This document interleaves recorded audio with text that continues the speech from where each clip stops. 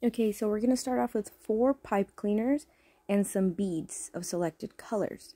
You're going to grab all 4 pipe cleaners, line them up like this, and twist right down the middle.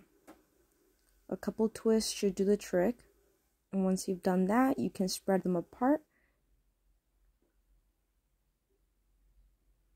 Okay, so that's how it should look for now.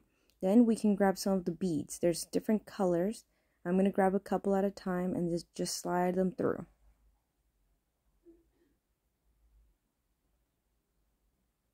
I used approximately 15 beads per strand, but 10 to 20 should do the trick, depending how many you get. Now, because there are different colors of the beads, I try to interchange them a little bit so there's not too many of the same color at once. But you guys are more than welcome to put consecutive colors.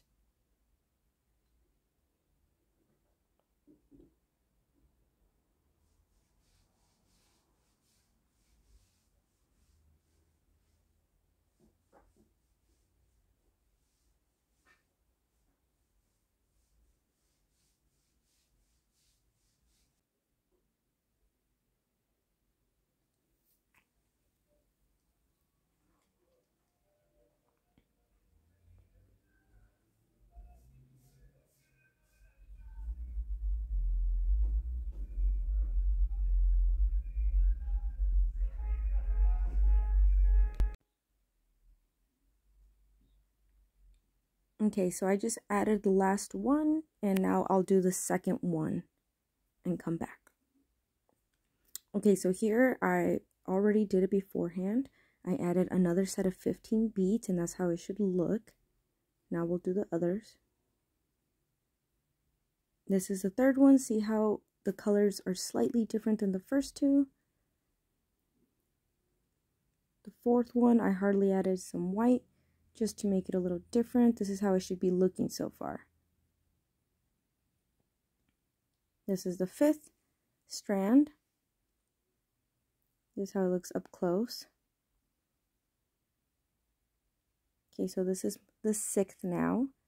See how slightly they all look a little different, but around the same. The 7th.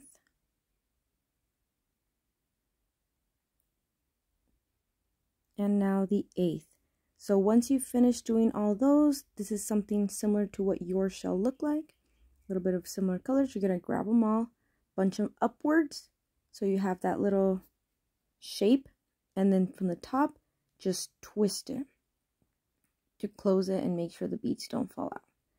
I did mine a couple turns, and I got that little design.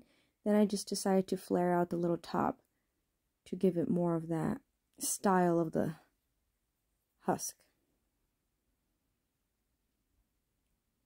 You can press them down or leave them up. So that's how we do a little autumn corn style. Hope you like.